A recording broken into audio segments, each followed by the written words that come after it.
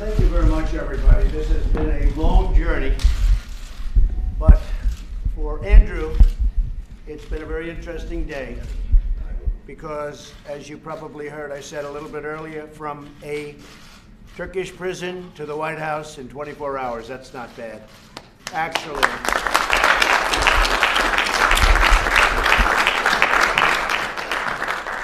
I want to start by saying that Noreen was unbelievable. She was calling and calling. She definitely loved you, let me put it that way. But she was calling and she wanted you out. And she was not playing games, right? And we're very proud of you, Noreen. Thank you very much. And you are very, very special to all of us. We've been negotiating long and hard. We do not pay ransom in this country, at least any longer. We won't pay ransom.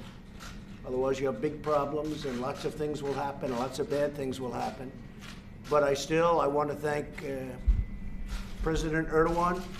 We've been dealing, and we actually, until this, we had a very good relationship. I was actually very surprised that we didn't work this out a couple of months ago. Chairman Kim was really great to us. I think that started the relationship that we have now in North Korea with 3 hostages, as you know. Egypt. We had Aya. Aya was, they said, a spy. She was sentenced to 25 years.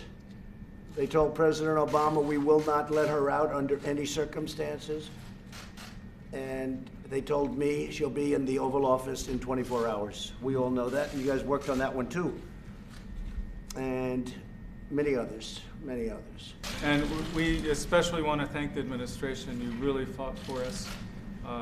Unusually so. For the time you took office, I know that you've been engaged, and Secretary of State Pompeo also was very engaged and fought for us, and Vice President Pence, we're very grateful. Lord God, I ask that you pour out your Holy Spirit on President Trump, that you give him supernatural wisdom to accomplish all the plans you have for this country and for him. I ask that you give him wisdom in how to lead this country into righteousness. I ask that you give him perseverance and endurance and courage to stand for truth.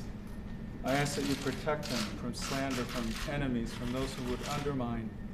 I ask that you make him a great blessing to this country. Fill him with your wisdom and strength and perseverance. And we bless him. May he be a great blessing to our country. In Jesus' name, we bless you. Amen. Amen. And I just want to pray that the Spirit of the Lord would rest on the President, the Spirit of wisdom and understanding, the Spirit of counsel and might, the Spirit of knowledge and fear of the Lord. Amen. Thank you very much, Jeremy. Could I ask you one question? Yes. Who did you vote for? I knew the answer. I knew the answer. I would like to say I sent in an absentee ballot from prison. That's right. It's a little unfair. I knew the answer. I would never do that to myself. That could be too tough. Thank you, James. Thank you. Good.